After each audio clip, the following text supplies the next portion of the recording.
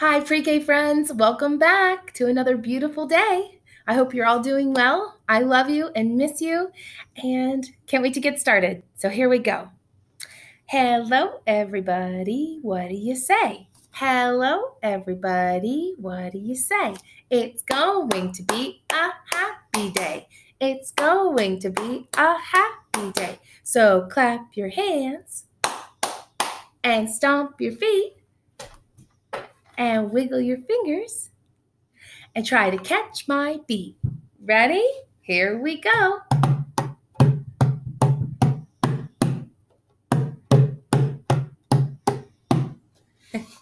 All right, try again.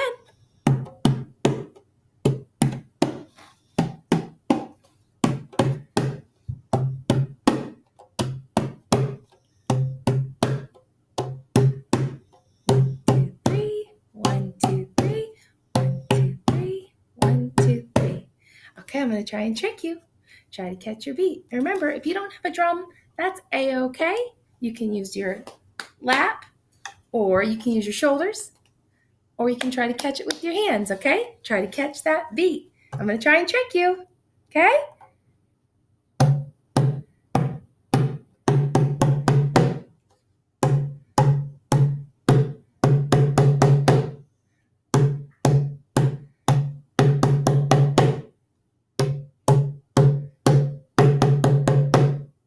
Did you catch it? 1, 2, 3, 4. 1, 2, 3, 4, 5.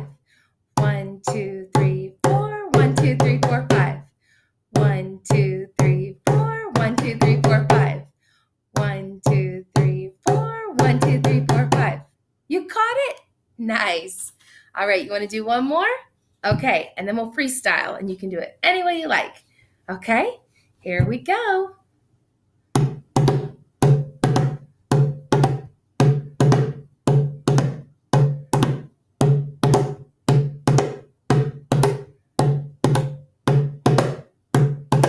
One, 2, 3, here we go. Freestyle, guys.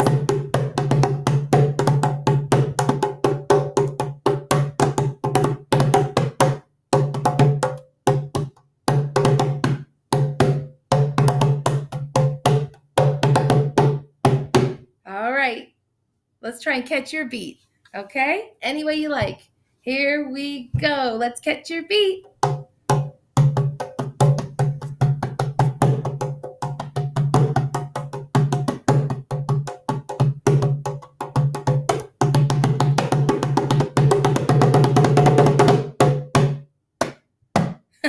Okay, friends. All right, so let's slow it down. Let's try to catch this slow beat. Are you ready?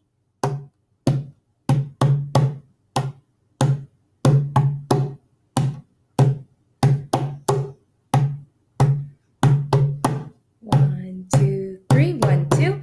1, 2, 3, 1, 2. 1, 2, 3, 1, 2. 1, 2, 3, 1, 2. All right. Okay, are you ready to go as fast as you can with any beat you want? Okay, as fast and as loud as you want. Here we go. Keep going.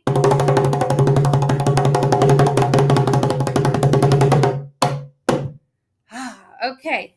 All right, let's take a nice deep breath. Exhale. One more deep breath. Exhale. Okay, so our story for today is If Rocks Could Sing. My goodness, what would we do if rocks could sing? A Discovered Alphabet by Leslie McGurk.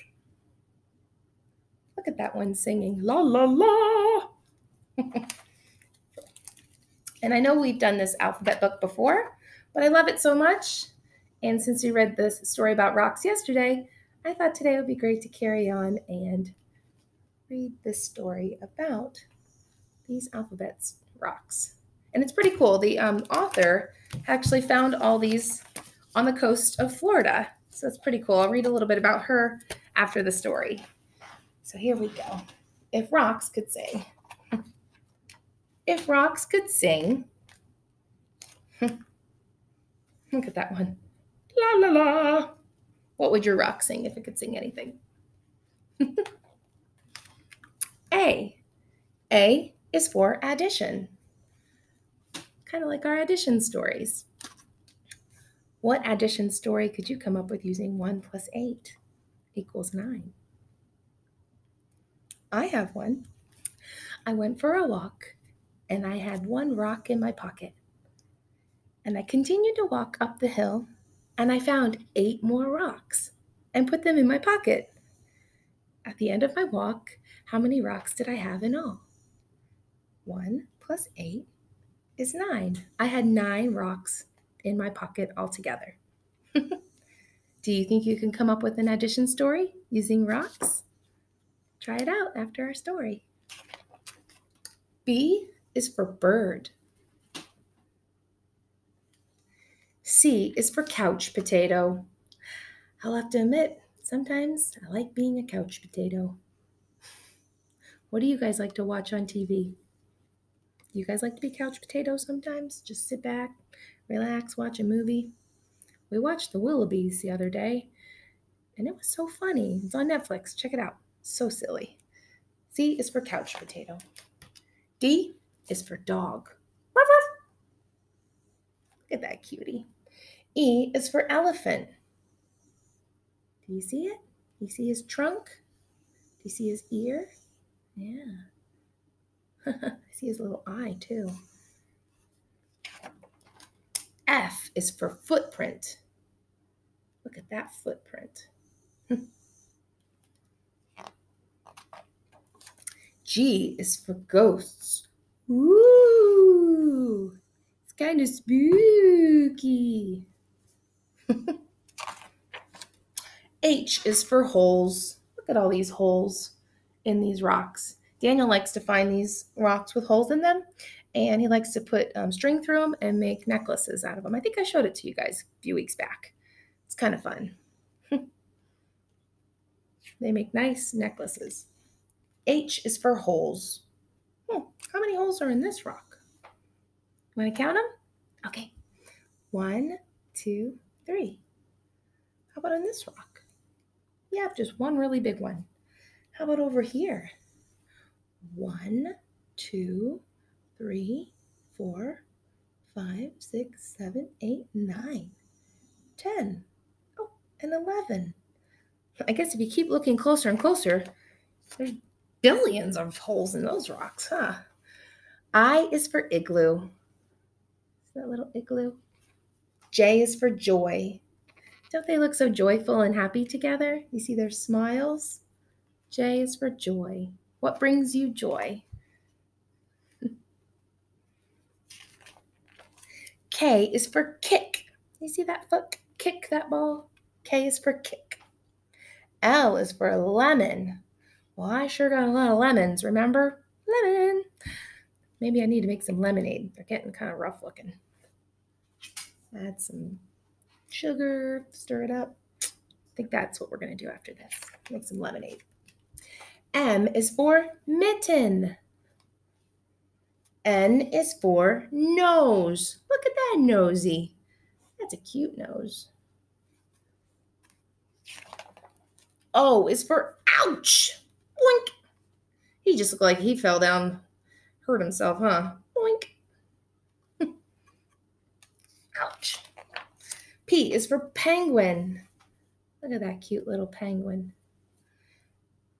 Q is for question mark. R is for rabbit. S is for seahorse.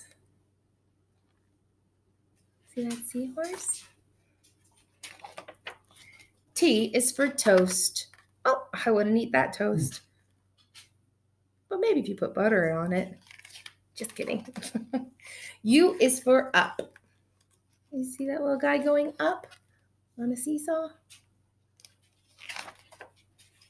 V is for Valentine's. I'm dying right now. Look at all these heart-shaped rocks. Ah! Let's count them. I think it's more than I have. Let's start over here.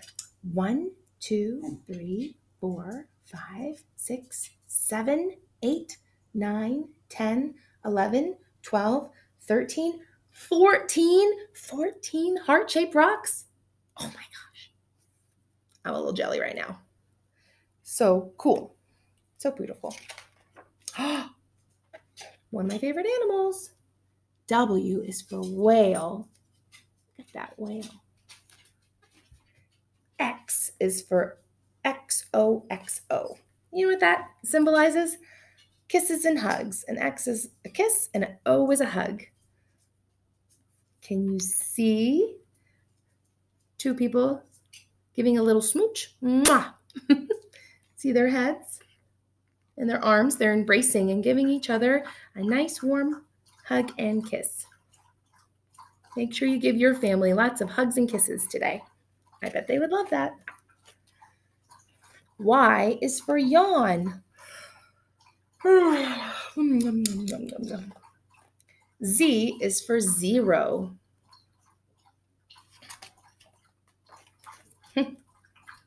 Rock talk. This is what I was talking about. This is the author. And she found all these rocks on the coast of Florida. Isn't that great?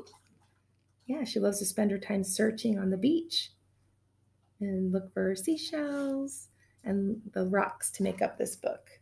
You see them? I'll show you a little closer. What a fun idea. So friends, oh, here's the alphabet again. So friends, if you have any rocks laying around or on your nature walk today, pick some up, see what you can do, see what you can turn them into. You know, the sky's the limit. I'm looking at this little guy right here, and I'm thinking I could probably turn him into maybe a duck. I'm looking, and I'm thinking it could be a duck. What do you think? Look closely. He may not look much like a duck right now, but what if I took a marker? Let's see. Wonder if I turn this into his beak. And then maybe made this more of his neck.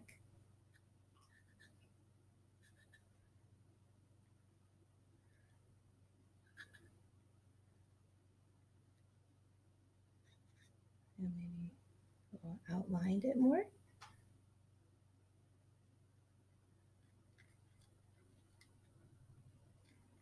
do you think, friends?